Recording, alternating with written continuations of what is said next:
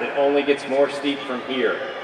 And the love and support that you have used to help sustain them throughout is going to be equally as important as they move forward in embracing the challenge of leading America's finest young men and women, whom we call United States Marines.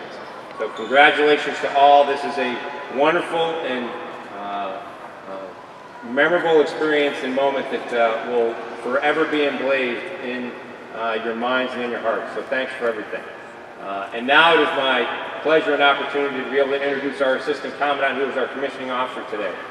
General Paxton, a Philadelphia guy who went to school on the shores of Lake Cayuga, or Cornell University, and is an infantry officer. He has commanded at every level successfully. He has achieved great success as a member of high-level staff as well, and he currently serves as our Assistant Commandant, the #2 person in charge of this wonderful institution, the United States Marine Corps. And we are certainly honored and blessed to have our Assistant Commandant here on a Tuesday afternoon to provide his thoughts on the commission as well as administer the oath of office to some of our newest second lieutenants of the Marine Corps. So with that, ladies and gentlemen, I give to you our Assistant Commandant, General John Paxton.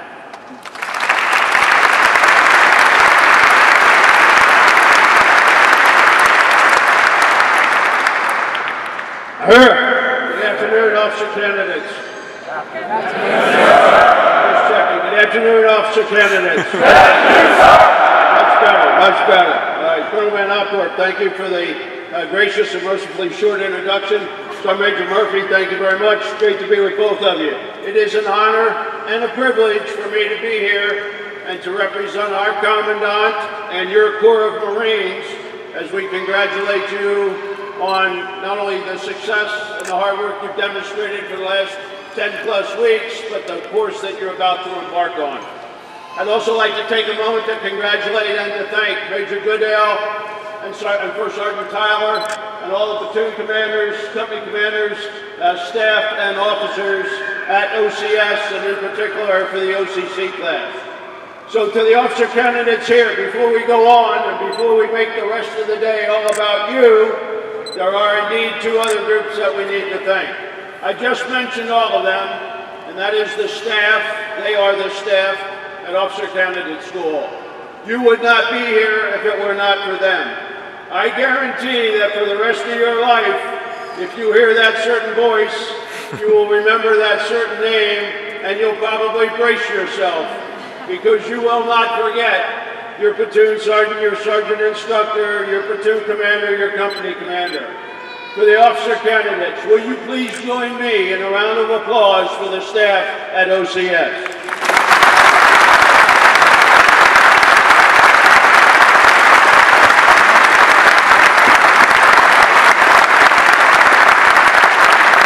Indeed, it doesn't matter whether you're at Parris Island, South Carolina, San Diego, California, or here at Quantico, Virginia. It is a unique, a special, and indeed a sacred mission for making Marines and making the next generation who will defend this great country. So my congratulations on behalf of our Corps to all the Marines who are on the staff. Thank you very, very much.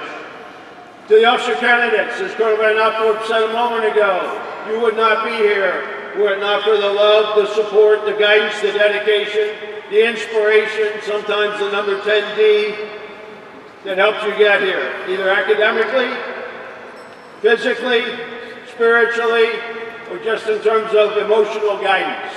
Many of you have seen them. I'm going to ask all the officer candidates to stand for a moment, to look around, to find your loved ones, your mother, your father, your grandparents, or some of you, your spouse and your children. Maybe a great high school teacher, a coach, a college guidance counselor. But you're here because they motivated you and helped you. How about standing up, make eye contact, and give them a round of applause?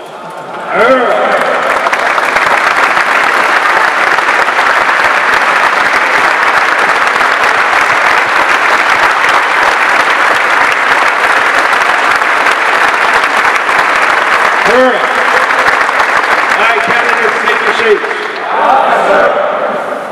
They'd stand there and look at you and wave the rest of the day if we didn't do that. I'm absolutely delighted to see all the hand waves and the smiles, and already maybe a few of the tears up there in the balcony. So it's great to have you all with us.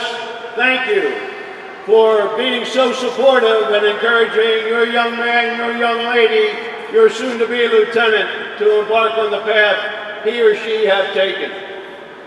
So candidates, I just want to spend a few moments to talk about three things today. I want to talk about your and our Marine Corps. I want to talk about your and our mission. And I want to talk about your and our oath of office. Before I do that, I want to go back to something that Colonel Van Opdorp said a moment ago. I indeed sat in your shoes, and I do indeed remember what you went through. Now, it was 40 years ago. We were still riding horses, we had log cabins, we had spears, we had things like that. Okay? But I want you to remember, I remember the day I was commissioned. I remember I was seated right next to Al Pavsner, my bunkmate from OCS. My bunkmate and buddy, Daryl Schuler, former prior enlisted 08, was behind me. My parents had driven down from Pennsylvania. A warm day in early November, about this time of year, right before the birthday ball. I remember it like it was yesterday.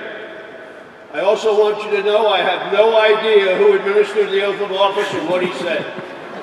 And that's truth, all right? So I harbor no illusions or delusions here, which is why I want to speak to you briefly about those three things. Our Marine Corps, our mission, and our oath of office. Our Marine Corps, you are joining an old, a proud, a venerable, and honorable institution.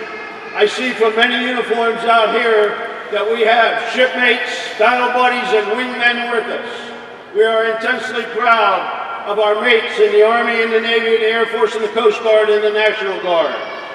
Collectively, we represent 1/2 of 1% of the American population.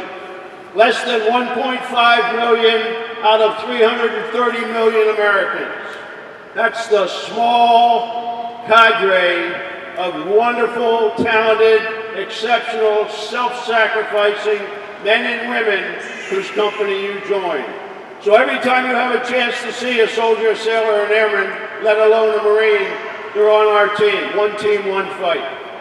Now within that small cadre, there are only 186,710 Marines, give or take a few, okay? Less than 15% of the DoD population wears this cloth. You are part of that elite crew.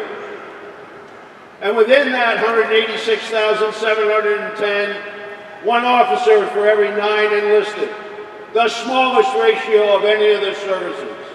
Now I say this for the parents and loved ones in the audience who perhaps didn't come from a military background. The course that your loved one has taken is indeed exceptional and is indeed rare. They are a small percentage and a small cadre of an already great nation and an already great Department of Defense. But mentally, morally, and physically, they are indeed a cut above. And for the last 10 weeks, that's been driven home to them and instilled in their minds throughout this screening and selection process. Because OCC is indeed a screening and selection process. Only 65% of the ones that started 10 weeks ago are seated here in front of you. And some may not make it through the entry-level training pipeline before they go out to the fleet. It's a hard nut to crack. We're incredibly proud of them, as I know you are, and that's why this day should be so very, very special, and you should feel so good about what they have accomplished. So the Corps you are about to join is 239 years old. We just celebrated our birthday 2.5 weeks ago.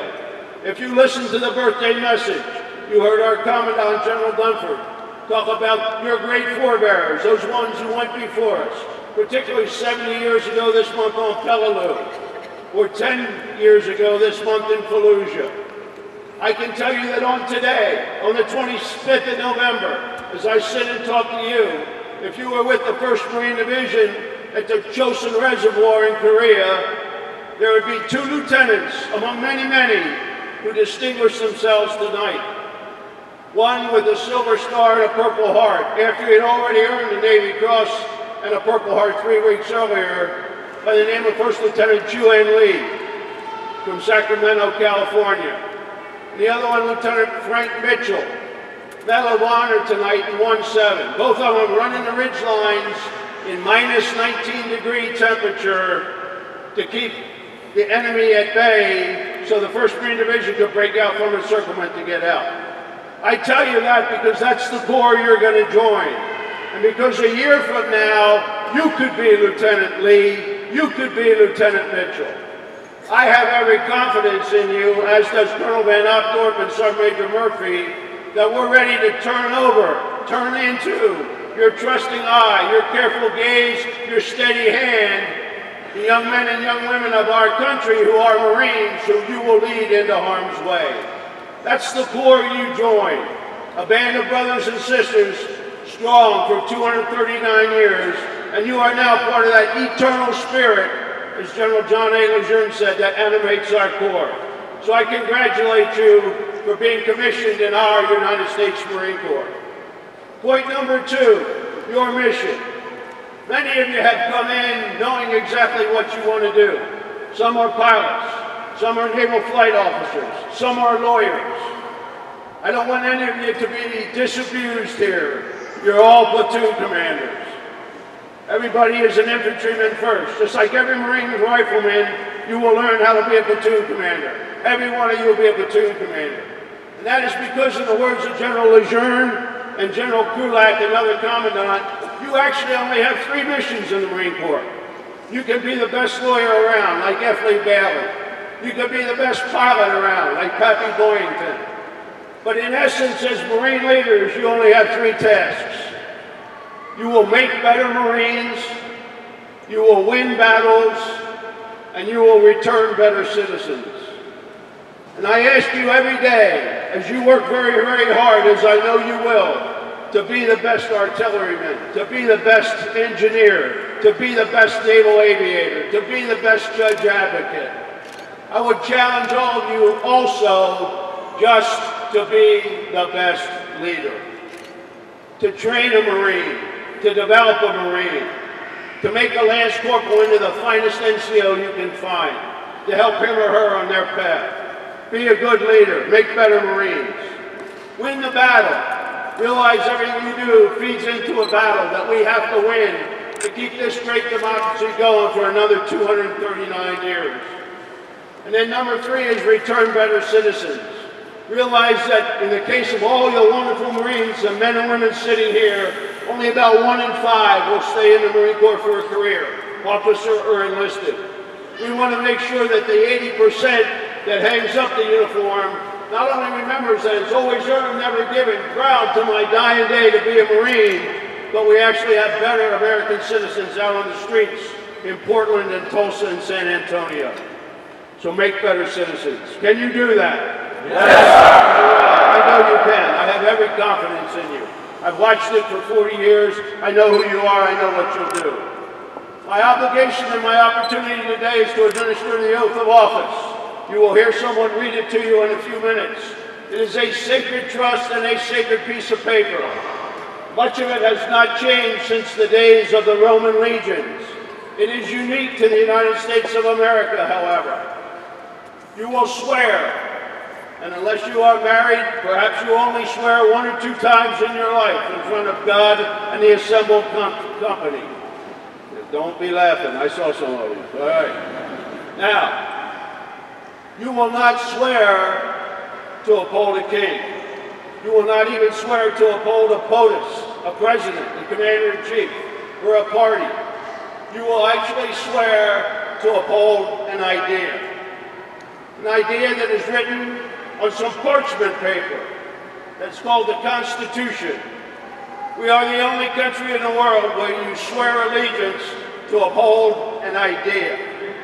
I would ask all of you in the back of your minds as you wrestle, never between right and wrong, but between the greater right and the lesser evil, to make sure you always think about what's in that parchment paper and what's in that Constitution. My final piece of advice to all of you is, when we finish the oath of office, you will be forever a United States Marine. Always earned, never given, once earned, never taken away. I'm proud to be on your team, and on behalf of our Commandant and 186,710 others, we look forward to serving with you. One day, decades from now, you will be laid to rest. At that time, you'll go before your Maker and you'll be judged. They say that you judge a man or a woman by the company you keep. I am here to tell you that you are now amongst the finest company you will ever meet. Stay in step with them, take care of them, and be a good teammate for the rest of your lives. I'm proud to be with you. Congratulations all. God bless and Semper Fidelis.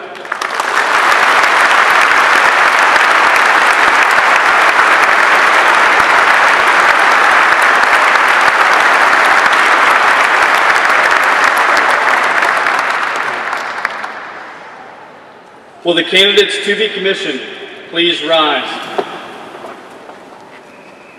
Ladies and gentlemen, we now come to that part of the ceremony where the candidates will receive their commission and be administered the oath of office. A commission is the formal written authority issued in the name of the President of the United States of America, which confers on you your rank and authority as a Marine officer. It is signed for the President by the Secretary of the Navy and is issued under the seal of the Department of the Navy and countersigned by an officer in the Manpower Department, Headquarters, United States Marine Corps.